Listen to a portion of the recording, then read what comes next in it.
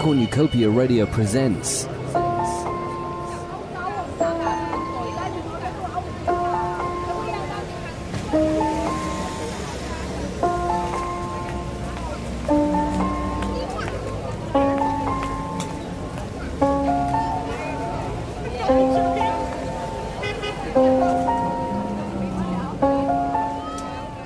Your Life in Our Hands by Jonathan Sire.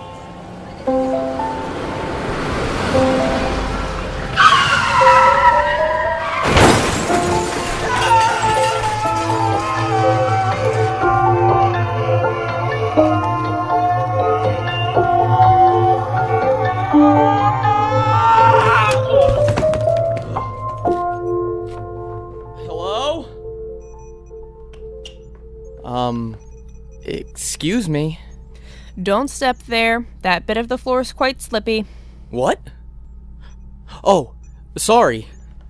Can you help? One moment.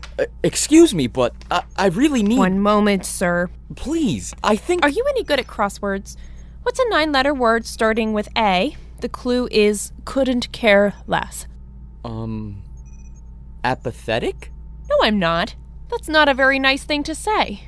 No. If I couldn't care less, then I am apathetic. There's no need to be harsh on yourself either, sir. We're all friends here. What? No. The word apathetic, it... Oh, it doesn't matter. Of course you matter. That's why you're here now. How can I help you today? Help me? I don't know. The last thing I remember was having coffee.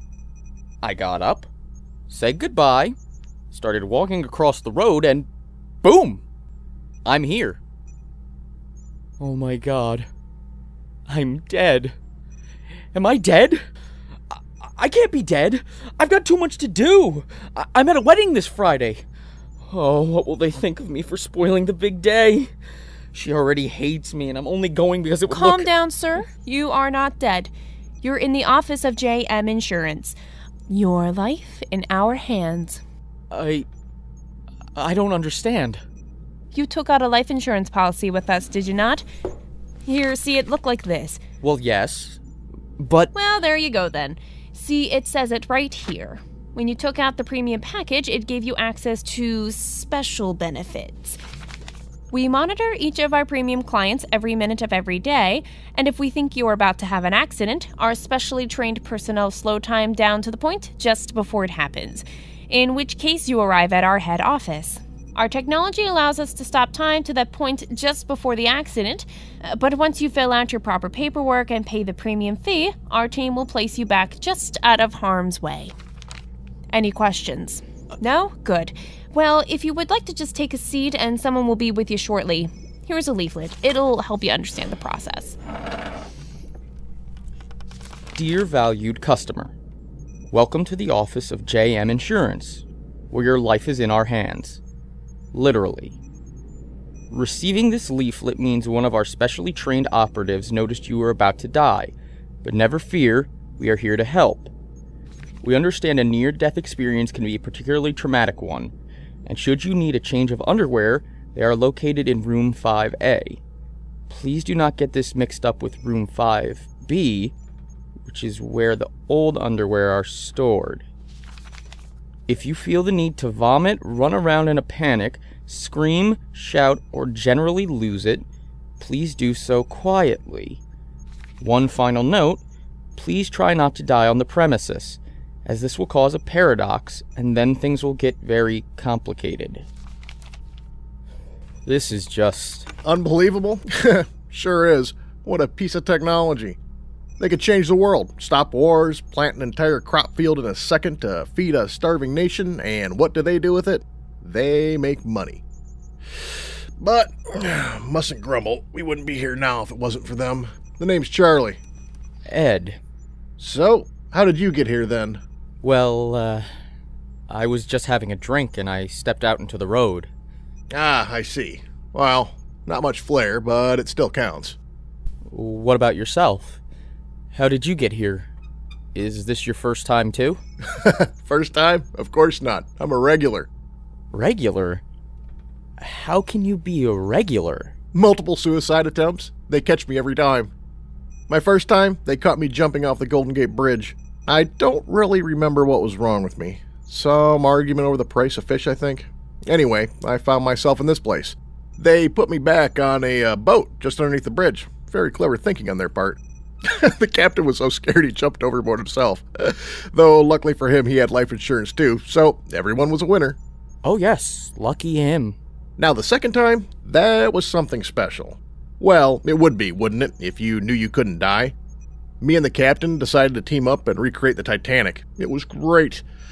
Unfortunately, we forgot his ship wasn't insured like us. We don't talk much anymore. So, how many times have you ended up here? This time was number 49, though I don't really think my heart was into it. I just want to get to the big 5-0, you know? You should come down. We're going to have a party. Look. What was your name again? Charlie, was it? If you want to commit suicide so much, why don't you just, cancel your insurance? Cancel it? Are you joking? My wife would kill me. Number 36 to the processing room. Oh, that's me. Best of luck, champ. See you on the other side. He's nuts, that guy. Tell me about it. Oh, I thought I just did. So you did. So, how did you end up here? Please tell me you're not some skeptical self-slaughterer like him. No. I'm a soldier. Oh, I see. Whereabout are you based? That doesn't matter. All I know is I am not going back. I can't go back. I can't go back. What do you mean?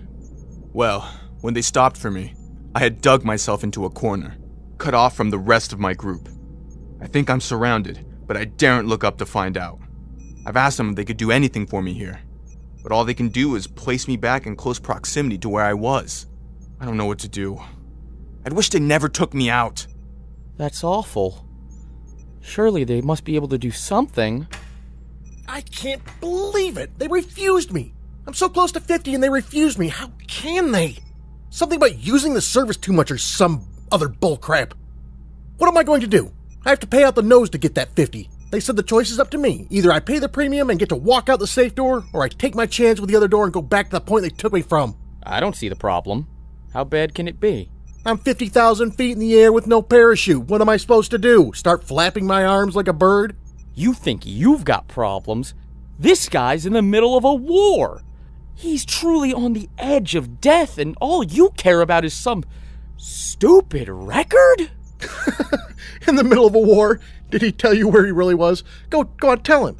Tell him where you are. Show some compassion, Charlie, for God's sake. Look, I've already told him where I am.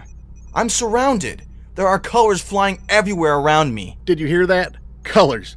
He's in the middle of a damn paintball tournament. He's been here for 7 hours because he's so competitive he won't go back and lose. You've got to be joking. Hey, there's $50 riding on this. It's not easy. I need the money. You're both insane. This whole place is. I can't take this place anymore. I need out. Can't you process me faster or something? We will deal with your near-death incident when your number is up and not before. And besides, those two are before you. But they're both nuts. They could be here for days. You can always choose the other option. Leave by the other door, take a chance. You might even make it out alive. You never know. According to your notes, you're about to have your head run over by an 8,000-pound SUV. Like I said, you never know. You can't do this. It's blackmail. It's business, Mr. Beale. A business that may well save your life. If you give us more money, of course. No, I mean you can't do this. Any of this. It's crazy. You're playing with the world like puppets. All for money?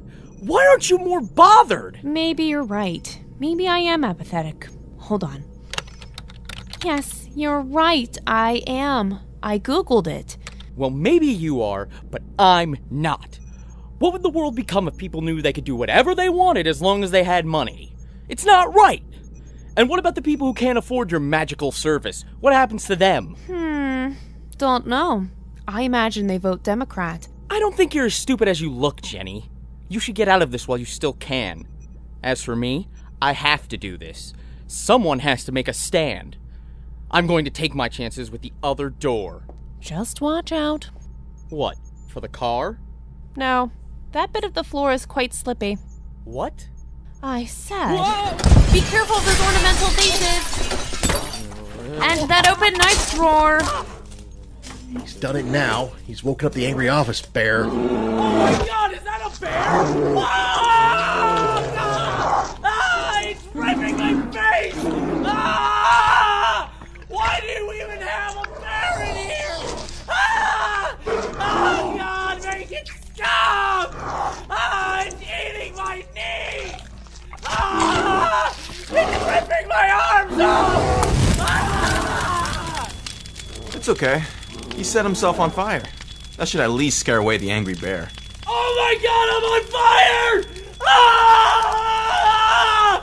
Oh my god, it hurts so much! Why did I think this would be a good idea? Ah! My flesh is melting! Ah! Every nerve ending is burning! Ah! Somebody get some water, please! Ah! No, don't fall into that. That's where we keep the piranhas.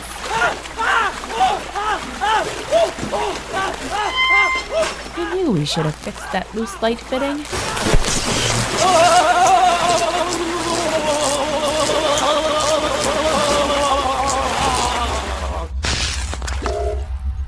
So, do you think he's dead? Warning.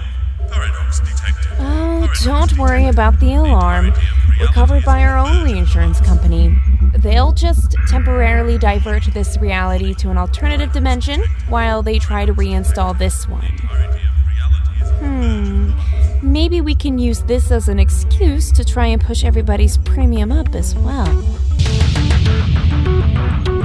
Simple equation from an entire system. Natural world gone missing. Plus all our CO2 emissions equals degradation. Wasting ships and mass extinctions.